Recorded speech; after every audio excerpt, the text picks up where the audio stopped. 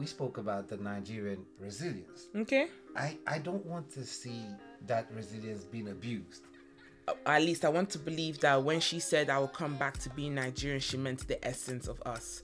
Hello everyone and welcome. This is the Hot Receipts Podcast, a news show discussing the trending topics in news, entertainment, music, and UK and African lifestyle. When it comes to racism in this country, I think we, black people and white people in this country, display a more cordial relationship than other places. You mean fake? Yes. We're Africans, we're Afrobeats. We bring our culture, we have to bring our energy. If we now conform to what the international stage wants, requires, would like, we're not bringing our culture. Give a shout out to Juicy J. You know, if you tell me that, look, I got some artificial things, now go buy me a drink, it's up to me to go to the bar and not come back. No. No. No. Let's move that into this conversation to something.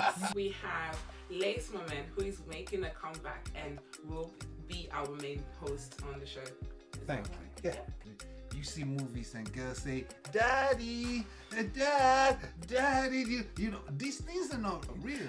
I mean, don't get me wrong. I feel like some Nollywood actors could go back to acting school. To the Lil Mix, if there was an undertone in this breakup,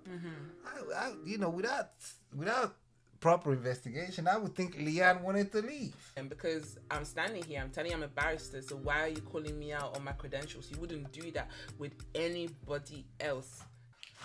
This is heavy load, I'm not gonna lie. I mean, yes, but who was recording? His parents. Welcome back, Lace. How are you? Thank you.